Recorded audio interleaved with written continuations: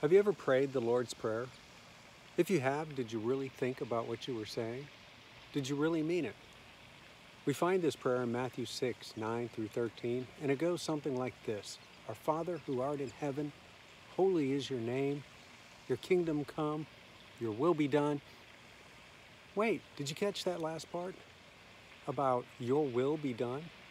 If you have ever prayed this, did you really mean it? What if your will and God's will don't align?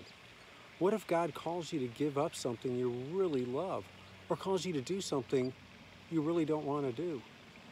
In Luke 14, Jesus said, "Whoever does not carry their cross and follow me cannot be my disciple." But he goes on to give two analogies. If you want to build a tower, wouldn't you estimate the cost first? Or if a king wants to go to war, wouldn't he consider if he could actually win? So Christ is saying, if we want to follow him, which requires us to give in to his will, we first need to count the cost and take that into consideration before we start saying things like, your will be done.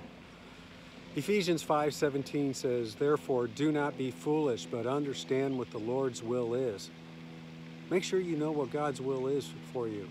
We can know God's will by reading his word and asking him to reveal it to us. Once you know his will, then ask God to change our hearts so you can do it. Give your life to Christ shouldn't be a quick one-time event.